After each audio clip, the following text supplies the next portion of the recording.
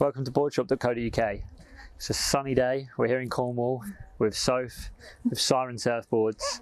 This is a review on the Siren Forget Her Not. It's a mid-length. It's a beautiful looking board.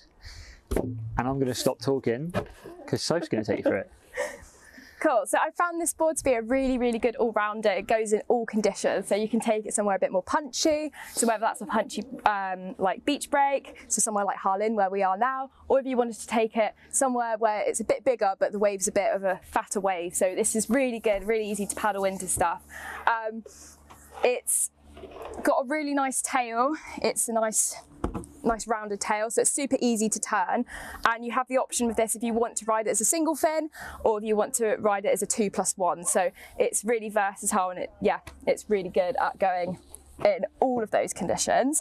The nice thing with this as well is, again, you can actually fit this one under your arm, which is like quite tricky. Some of the other mid-lengths I've rode before, you're like struggling and you have to carry them on your hip and you end up with a really sore hip. So this one's really good just for getting down the beach and up the beach again afterwards. And yeah, they come in this really lovely range of colours. So this is the periwinkle colour, but they also come in this green colour, and they also come in the pink and the yellow, which is a really lovely range. So yeah, really nice range of stock boards they have. Also with this one, with all of them as well, is yes, they've been designed to suit the female surfer and it definitely was needed, but guys, we can surf them too. Our boy Jack here is surfing this today while Sophie's on her longboard, and it's super flat through the middle, so it paddles extremely well, which means that usability can be from anyone improving intermediate up to very good surfer. You get super easy wave entry, very quick paddle, and then when you're up and riding it will just fly.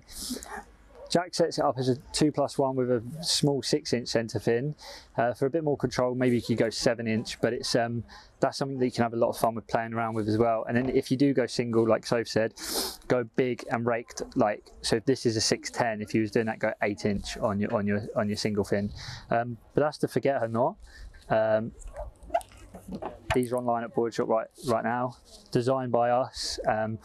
Wonderful work by Yaz on the colours, and yeah, online now in all colours, available on custom, available on finance. Hit us up for any questions. If you're sizing it for anybody, just let us know and we can help you out. And these are online at Boardshop right now. Thanks for watching.